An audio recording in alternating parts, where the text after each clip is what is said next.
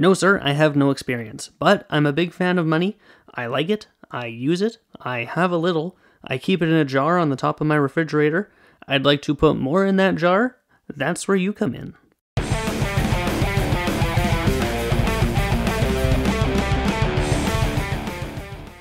Hello everyone, and welcome to episode number 103 of Movies Are Awesome, the show all about beachcombing. My name is Nathan Pottle, and thank you so much for joining me today.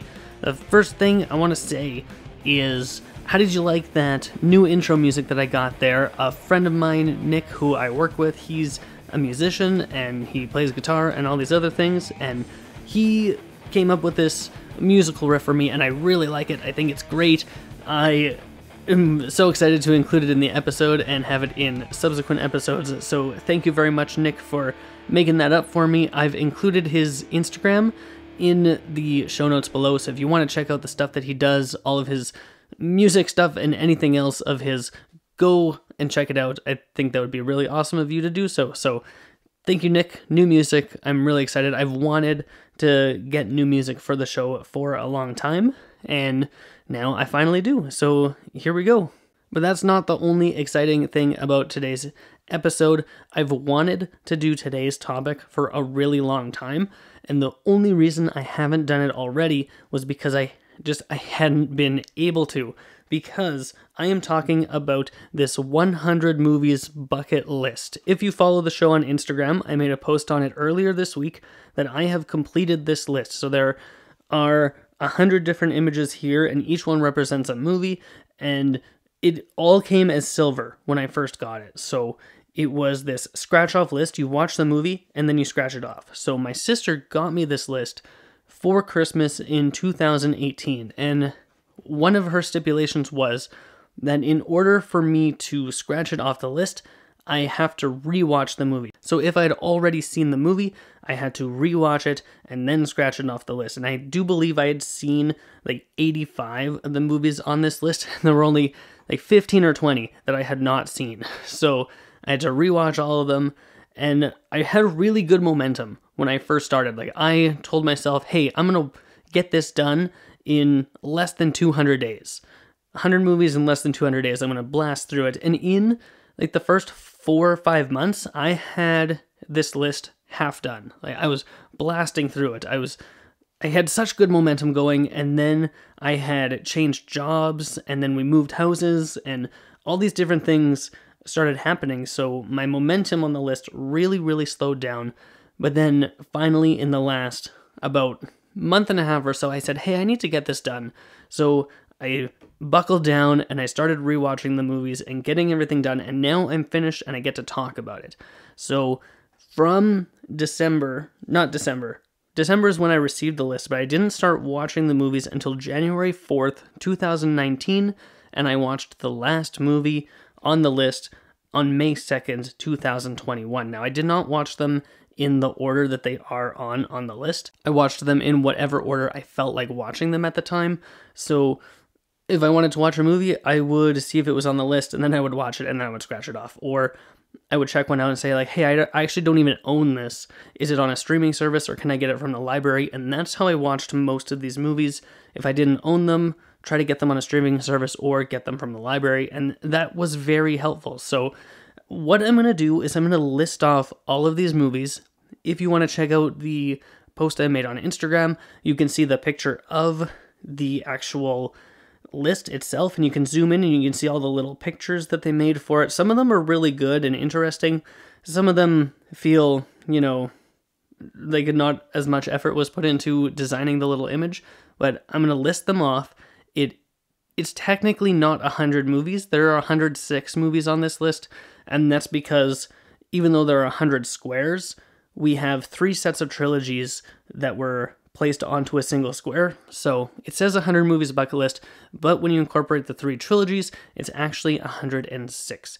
So I'm going to start listing them here. I'll list them in the order that they are on this list, and then I'm going to kind of break down things about this list that I really liked. I'm going to talk about movies that I had never seen before, but because of the list, I ended up really, really liking them. I'm going to talk about movies that I feel maybe shouldn't be on this list, what I would replace them with, and stuff like that. I have a lot to say about this movie list. For one, it's a really great idea. I think it's really fun.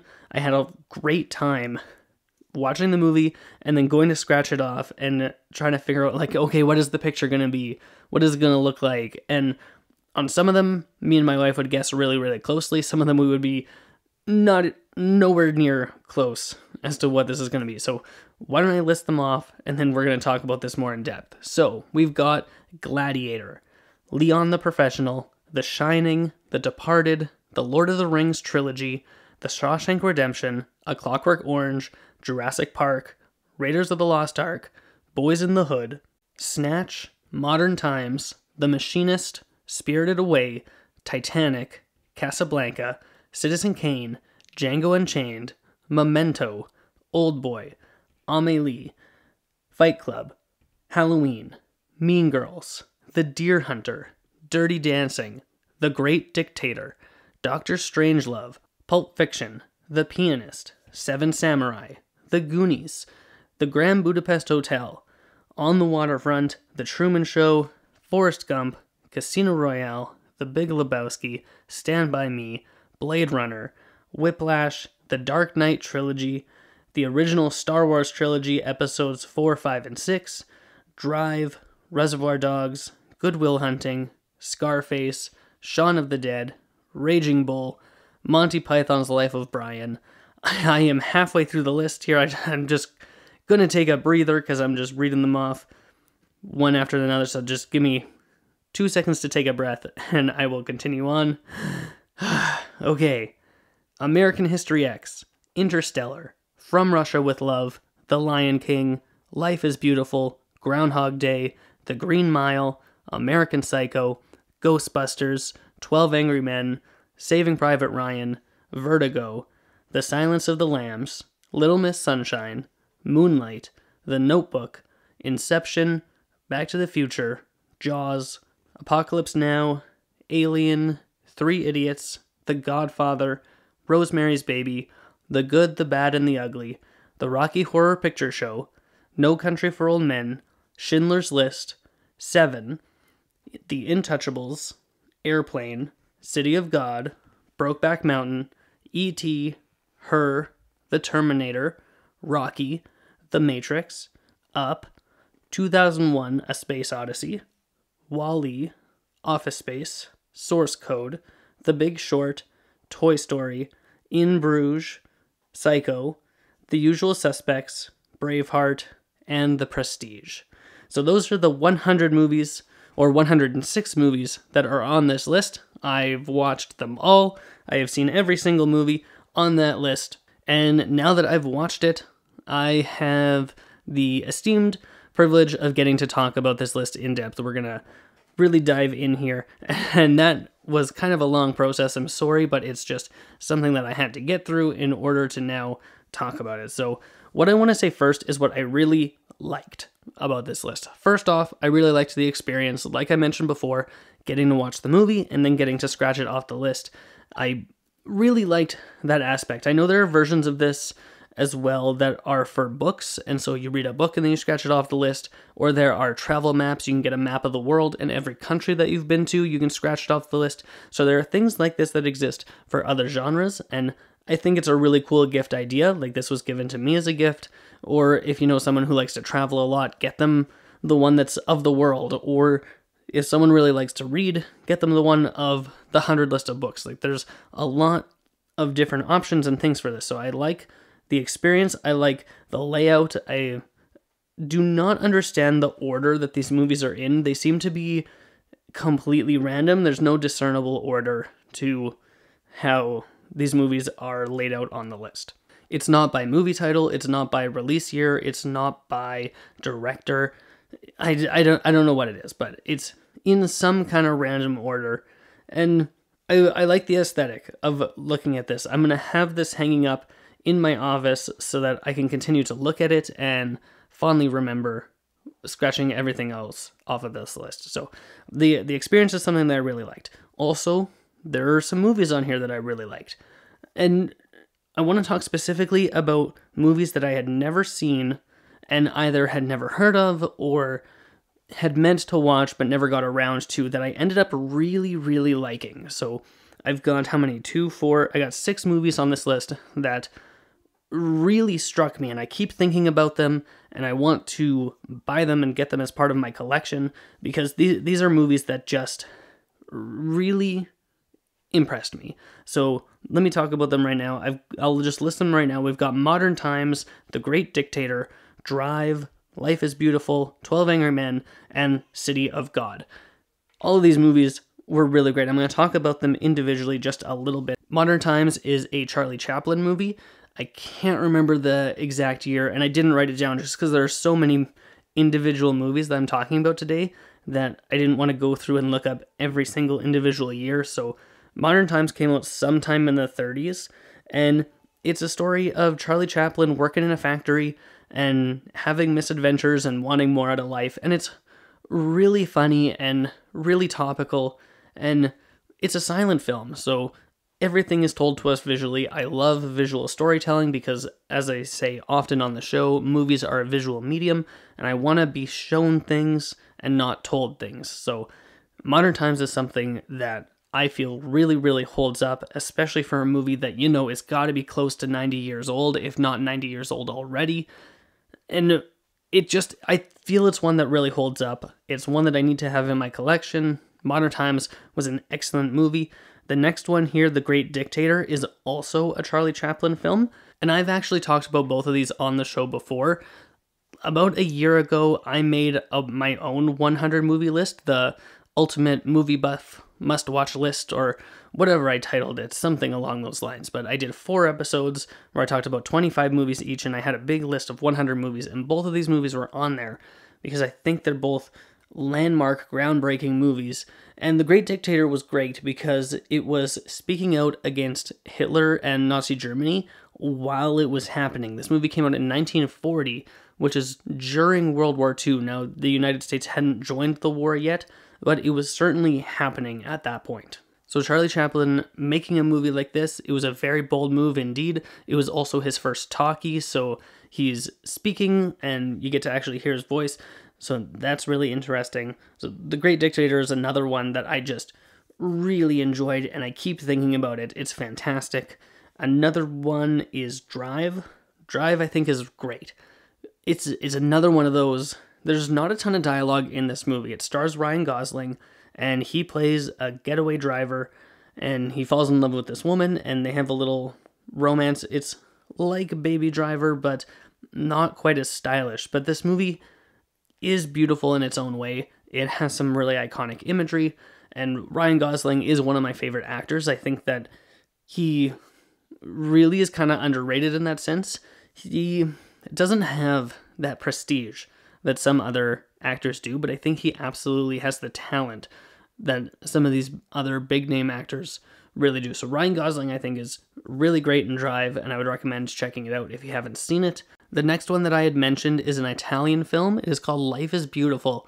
And of all the movies on this list, this one is the one that me and my wife were both just taken by and blown away. I had heard of it before and had never had the opportunity to see it, but then because of the list, we got it and we watched it.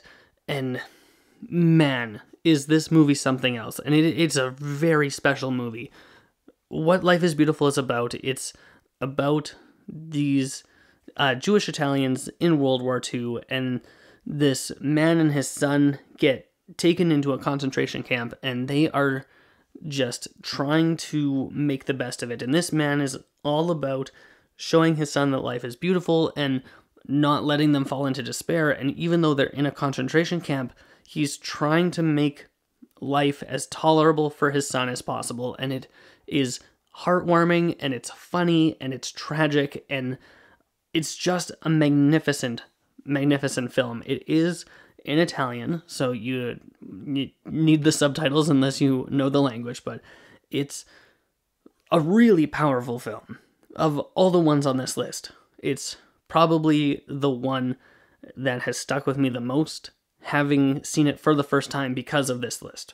The next one that I have is 12 Angry Men. 12 Angry Men is another one that really stuck with me, and I've thought about it for a long time. I need to have it in my collection, and I need to watch it again and again. It's a movie that takes place entirely in one room, and it's just these 12 jurors having a conversation, and it's so interesting and engaging that the characters don't even have names, and it doesn't even matter.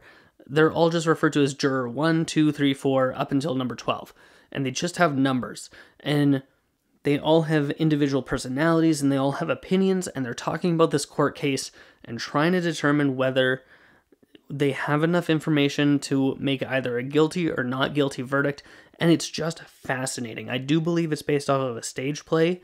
I can't remember 100% or not, though, but 12 Angry Men, it's so good, and there are different versions of 12 Angry Men, so if you're going to go watch it, you want to watch the one that's directed by Cindy Lumet, and it stars Henry Fonda, I think is the actor's name, but that's the one that you want to watch, the black and white one. I just found it so engaging and so fascinating. It's a magnificent film. And then the last one of the new movies that I had not seen but watched because of the list is City of God. This is a Brazilian movie about two young boys who grow up kind of in the slums, and how just making different changes, they have completely different lives. And one of them wants to be the biggest, baddest gangster in Rio. It takes place in, that's just why it's called City of God. It takes place in Rio. And another one wants to be a photographer. So just like, they both have goals in their lives, and they know each other. I don't know exactly if they're friends, but their lives are kind of intertwined, and as they're growing up, the different decisions that they're making and the lives that they are living greatly change who they become as adults. And this is a movie that's really, like, it doesn't shy away from things. Like, we witness some horrifying things in City of God, like young boys killing each other, shooting each other with guns while laughing. It's a very powerful film. It's a beautifully shot film. The cinematography of City of God is magnificent. I would recommend watching it just on that alone, but the story is there.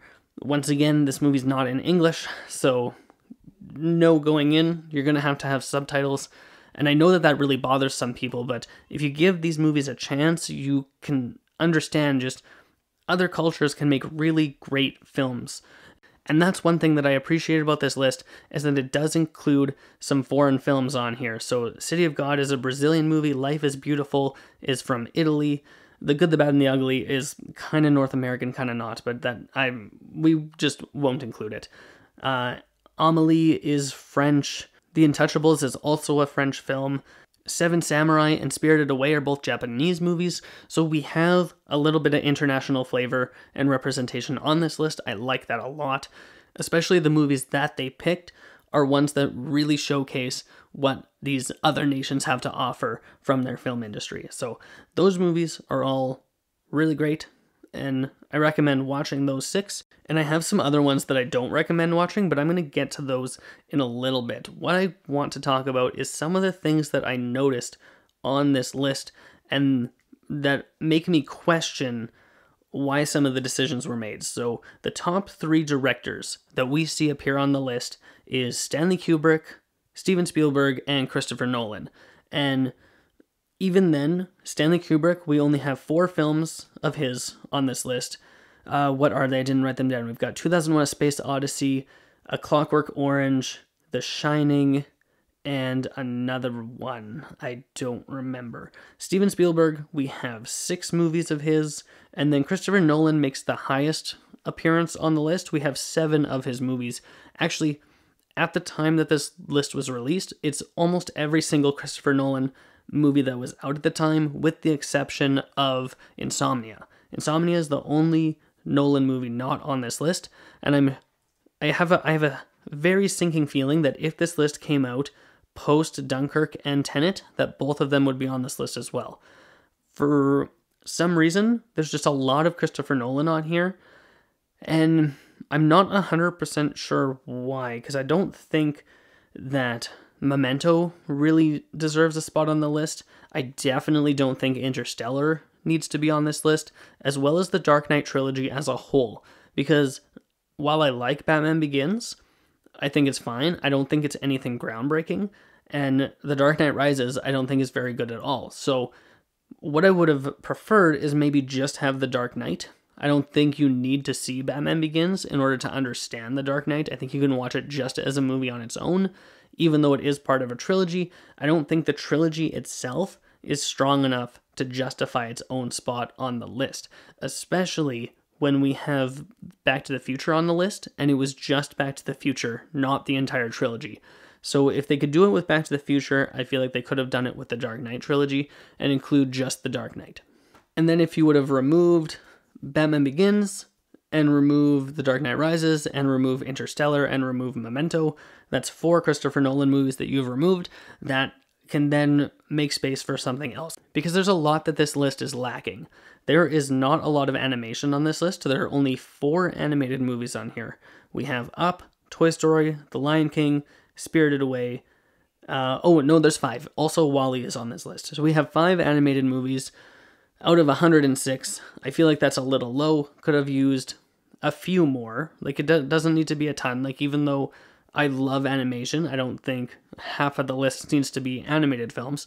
So, but even a few more, I think would have just helped out a little bit. I think I would have felt a little bit better if we had just a couple more animated films on here. So we didn't have that much animation. We had a lot of Christopher Nolan, and we had a lot of movies that after I watched them, I just said, why? Or even if I had seen the movie before and I saw it on the list, I say, why? Why is this movie on here? And I have those movies written down here. So here are my whys. I just don't understand what the justification was to include them on this list. I don't know who made this list. I don't know what company this is from. There's no kind of discernible sign. There's no website. There's no contact number. It just says 100 movies bucket list, scratch off poster. And then at the bottom it says, we picked 100 essential movies that you must watch in your life. From The Matrix to modern times, we've crafted a list of both classic and blockbuster movies to either discover or enjoy again. Now, the word essential here is the one that gets me, because there are some movies on this list that I don't think are essential at all, and those are the ones that I wrote down here. So why don't I list those off? Old Boy is one that I don't think you need to have seen in your life. Raging Bull is another one. Monty Python's Life of Brian. Interstellar, as I've already said. From Russia with Love. American Psycho. Rosemary's Baby. The Rocky Horror Picture Show. Office Space. Source Code. In Bruges. Shaun of the Dead. And Airplane. Now that's just a few. There are a few others on this list that I don't think quite could be on here, but if I were gonna do a huge in-depth critique of this list, I would just be sitting here all day talking about each movie and what I could replace it with. So I just have these, I think it's 12, 2, 4, 6, 8, 10, 12, 13. I have 13 here that I thought for sure don't need to be on this list. And then I came up with replacements for them. And I tried with my replacements to either get something similar but better, or try to fill in a gap that this list is sorely lacking of. Like, for example, it is missing animated movies, as I mentioned. Also, there are almost no musicals on here, and I think that because musicals were such an important part of Hollywood back in the 50s and 60s, and then even coming into the 1970s, I think that that's something that needed to be included a little bit more, so I've included some musicals, and I've included some more landmark films in order to just help make this list a little more robust and a little more wide-reaching. I see that they did try to include some comedies, and they tried to include some horror films and action movies and some classics, but when it comes to the classics, we didn't get any musicals. Nothing like that. No classic animated films. Either the oldest animated movie on here, I do believe, is The Lion King. I think Spirited Away came out late 90s, and The Lion King was either 94 or 95.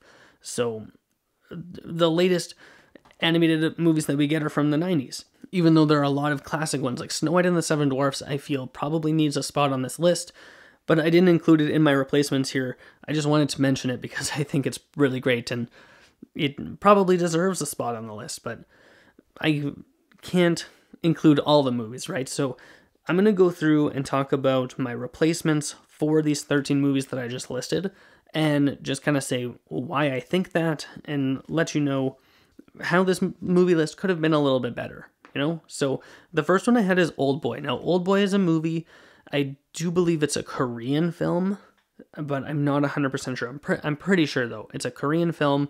It's a movie about this guy who was imprisoned in this apartment building type thing, and then he was released, and he doesn't know why he was imprisoned, and he spends the entire movie trying to figure out this mystery and just put his life back together, and there's plot twists and turns, and there's a lot of really crazy action, and I thought it was fine. I found the story to be quite dark and disturbing, and that's not something that is really a deterrent for me because Seven is on this list, and that's one of the darkest films I've ever seen.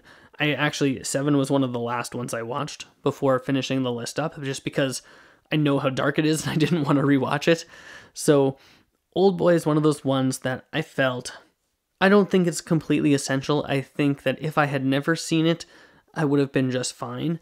But there are other movies on this list that are way more monumental. So the replacement that I came up with for Old Boy is an anime film called Your Name, just to give anime a little more representation on the list. Also, it's an excellent film. It has big plot twists as well.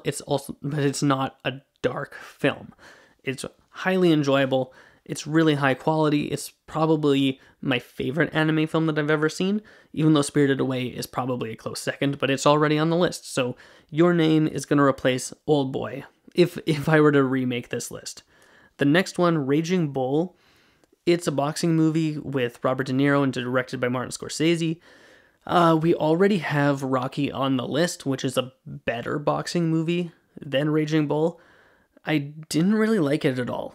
I found that Robert De Niro's character was very unlikable as the hero of the story, and even though there are plenty of movies where the main character is unlikable, they're at least interesting, and I didn't find Robert De Niro's character to be interesting, and they're bouncing back and forth between time frames and all this different stuff. So I'm going to say get rid of Raging Bull and replace it with The Wizard of Oz. Why The Wizard of Oz isn't already on this list, I do not understand, because it's one of the most influential, it's one of the most pop culture centric, it's so ingrained in our society, it's such a landmark film. Why it wasn't included on the list originally, I do not know, but I'm going to include it in my replacement of Raging Bull. So The Wizard of Oz makes it onto the list for me. The next one is Monty Python's Life of Brian. Now, I didn't like this movie at all. I didn't think it was very good. I didn't think it was very funny. Monty Python humor just doesn't really jive with me.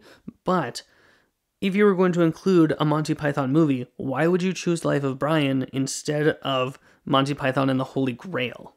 Even though I don't really like Monty Python and the Holy Grail, I think it's a better movie than Life of Brian, and I think it's more important historically speaking as far as comedic films go. So we're getting rid of Life of Brian and replacing it with Holy Grail. The next one, I've already said, I don't like Interstellar. A lot of people really love Interstellar. I do not. I don't think it's good.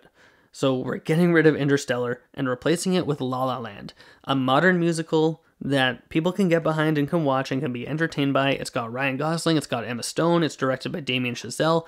It's a charming movie that should have won Best Picture, and it didn't, and 5 years later I'm still upset about it, but whatever. The point is, La La Land is a better movie than Interstellar, and it fills a gap that this list sorely needs, so we're removing Interstellar and we're replacing it with La La Land. Next, From Russia with Love is the second James Bond movie, and this is another one, like Life of Brian. Why did you choose From Russia with Love? If you're going to choose a James Bond movie, why not go with the original? Pick Dr. No. Dr. No is better than From Russia with Love, for one. It was the first James Bond movie, it's more of a landmark. So why would you pick From Russia with Love when Dr. No is the clear, obvious choice for James Bond movies? So we're getting rid of From Russia with Love, replace it with Dr. No, and this list is all the better for it. Next up, I've got American Psycho. Now, I have never understood why people like American Psycho. I don't find it interesting, I don't find it entertaining, I don't find it thought-provoking. I just don't like it. There's just something about this movie that I really, really don't like. But in the spirit of keeping a movie that keeps you guessing and has a suspenseful plot, and leaves you wanting more, I'm going to replace American Psycho with Rear Window. Because I think Alfred Hitchcock does not have a huge representation on this list. He only has 2 movies. He had Psycho and Vertigo. But I think let's remove American Psycho and replace it with Rear Window. Let's get another Hitchcock movie in there. Something that has a lot of tension and suspense and holds up to this day, even though it came out, I believe, in 1954. You know, over 60 years later. I think it's a movie that really holds up and is really engaging and is just better than American Psycho. So we're replacing that one and we're moving on to Rosemary's Baby. Rosemary's Baby is directed by Roman Polanski, who has a surprising amount of movies on this list. He has 2 for sure, maybe 3.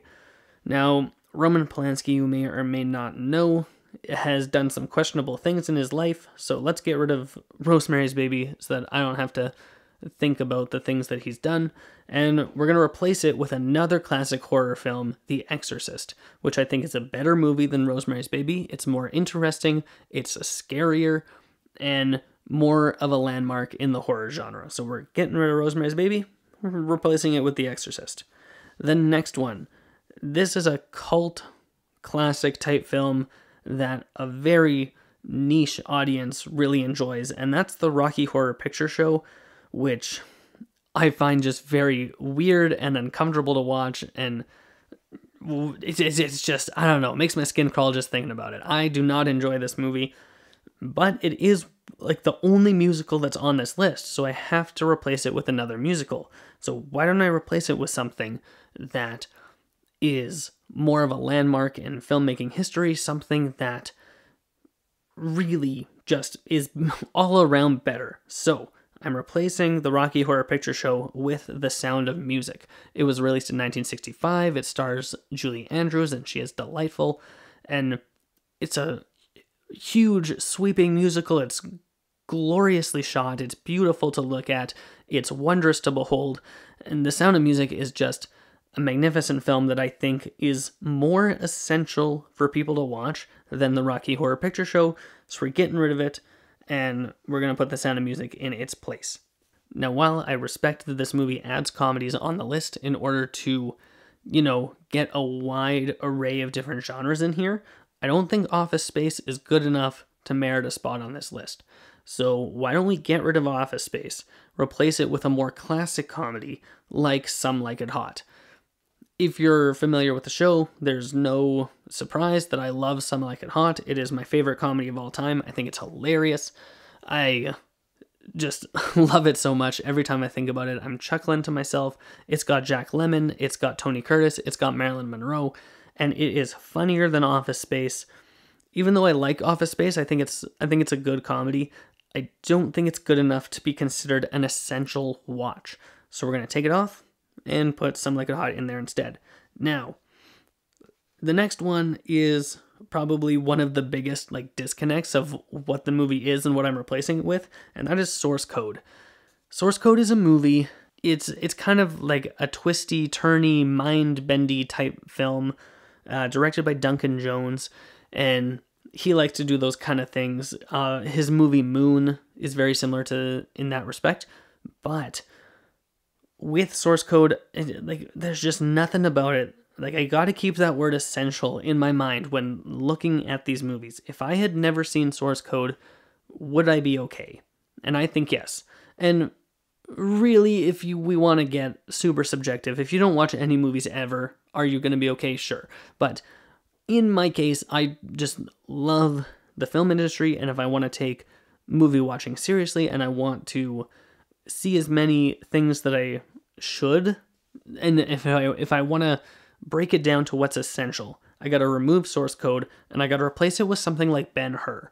And Ben-Hur is this sprawling epic. It has a huge scale to it.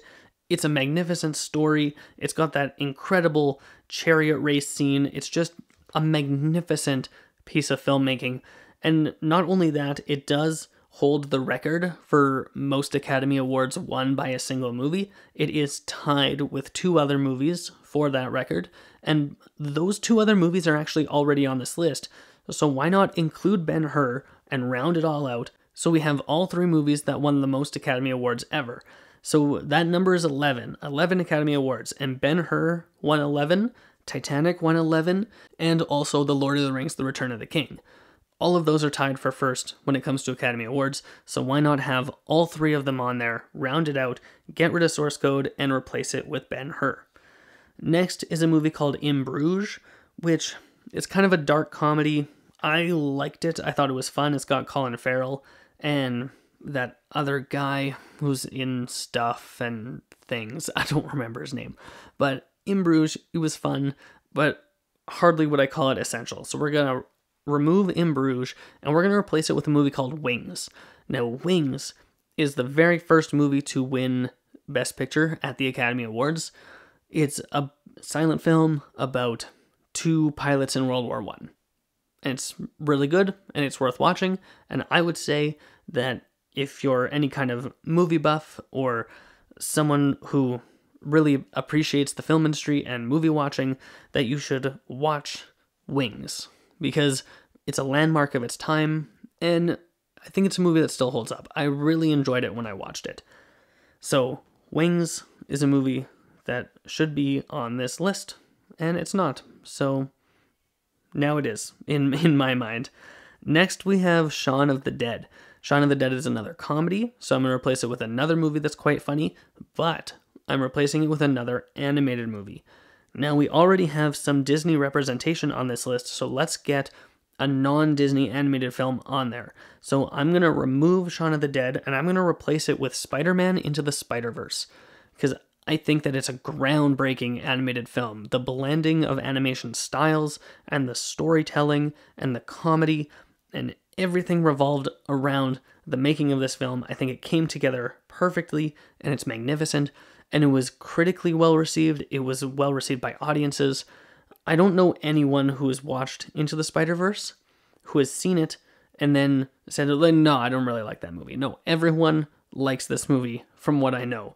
Let's get rid of Shaun of the Dead and replace it with Spider-Man Into the Spider-Verse. And now I have one more. It's the last one, and then I'm going to start to wrap things up here. I feel like I've been talking for a while. So the last one on my list is Airplane. Now, Airplane is a comedy. Came out in, 80s or early 90s.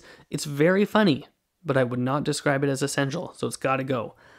And unfortunately, I'm not replacing it with another comedy, because we have a few on here. Mean Girls is on here, and I'm not taking Mean Girls away, because that's pretty funny.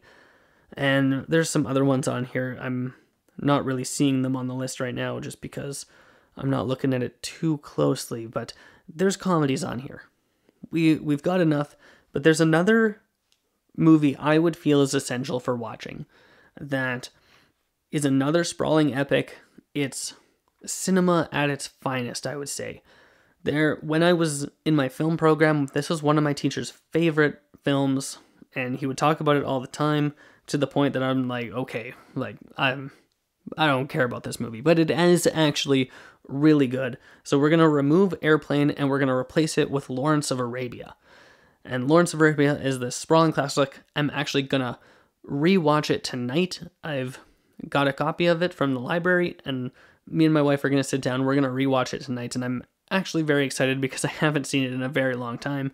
So rewatching Lawrence of Arabia. So maybe just having it on my mind because I'm about to watch it again is why I included it as part of my replacements. But I think that it is a staple of the film industry. I would describe it as an essential watch. So we're going to remove Airplane, and we're going to put Lawrence of Arabia on there instead. And now I think we have a list that's looking a lot more essential and covers a lot more. We have a little bit more musicals now. We have some more animation now. We have some weaker movies off of the list and replaced it with things that I feel are a little more essential to watch. So I feel a lot better about this list now.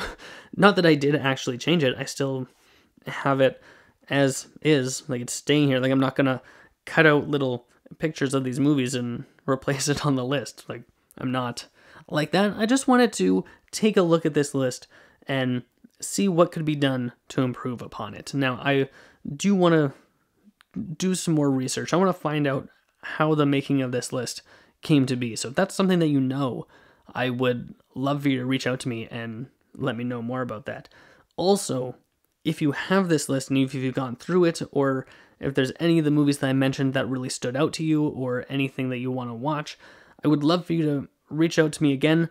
Once again, I'll say if you go to the show's Instagram page, you can check out the picture that I posted just the other day, where you can see the entire list with everything scratched off, and we can talk more about this list and everything that it's got on it. So I would love to have a discussion about this with you.